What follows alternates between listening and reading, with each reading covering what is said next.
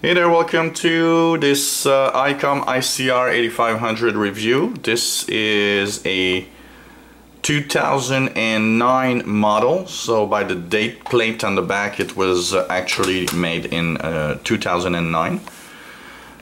Basically means that compared to the first original, probably there were some modifications done on the circuit board to fix maybe some of the bugs that people reported, or but generally it should pretty much perform like the original.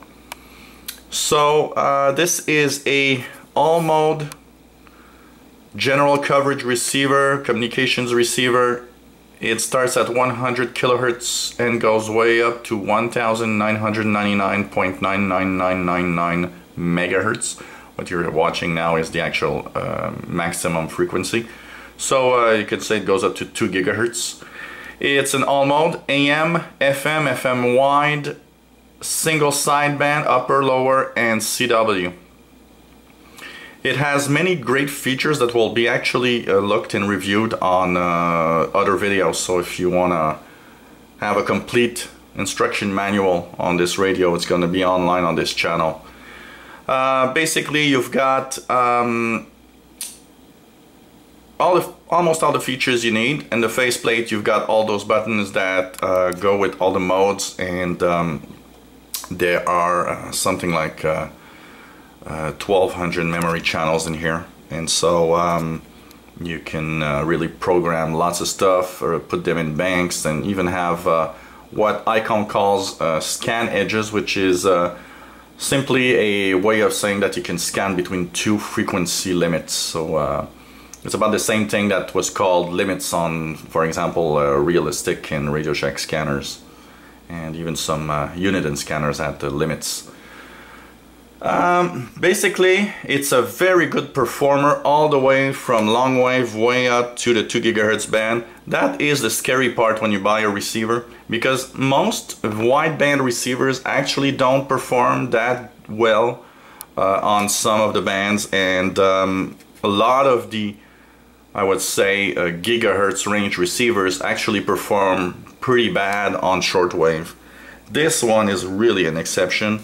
Very good shortwave reception, with a little drawback. The AM filter is a little wide. It could have been slightly more narrower, I would say, to take out the interference from channels that are close together. But apart from that, it's very sensitive in the shortwave bands, the medium wave, and even the long wave bands. It's probably what I would call the best scanner I've ever used. It's really not a scanner. Don't mix the two. A communications receiver is not a scanner per se. And basically what you have is a very good performer all the way up to 2 gigahertz. I've listened to lots of signals, and there are some examples of signals that I hear, and lots more coming up on this channel. And basically you've got your front panel. That's pretty cool. It's in a stylish aluminum cabinet that's charcoal colored. And if you look at the back of the receiver, which will go now, we'll see that the back of the receiver actually has an ICV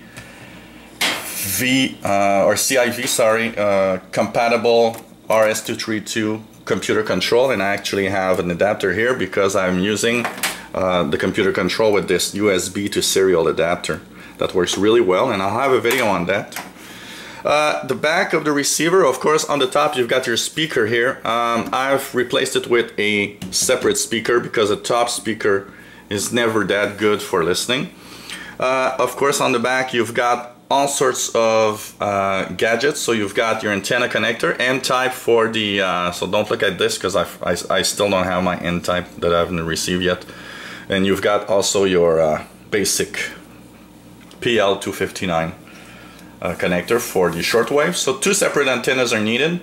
You've got your power adapter, your output for the audio. This is a little thingy where you can just take it out and put the included cable to power from a 12 volt DC source, which is pretty cool because no electricity. You can actually make it work with a 12-volt source, a battery. In my case, I have a battery, lead acid battery that I use. You've got also all sorts of outputs here. You've got an input here for the shortwave antenna that is also an RCA jack with a different resistance. So if you have a long wire, like I do, technically it might be better to actually have it in the RCA jack rather than the PL259 here, which is 50 ohms. You've got the ground screw right here at the bottom. Here you've got outputs, and you've got 5-volt IF outs, which is unusual for a receiver, and it gives some flexibility to actually add different options, including a band scope, stuff like that. So it's pretty cool. And you've got here the little jack that's a CIV output, so you can control the radio. I prefer controlling it out of the RS-232 port here, but since most computers don't have any USB ports, it might be better to serial ports, especially laptops. It could be okay to use from the little jack here, but if you get one of those little adapters that I have here, it works well. So a wide range of features, very sensitive from 100 kilohertz all the way up to the 2 gigahertz band. And look for instructional videos on how to use it that are going to be showing up on this channel, and also lots of videos showing you its operation. And hope you subscribe and come back often to the Icom IC R8500 channel. This channel is dedicated only for 2 Icom receivers, the 8500 and the R20 portable communications receiver. So thanks for watching 73s, and hope to see you back again. Bye-bye.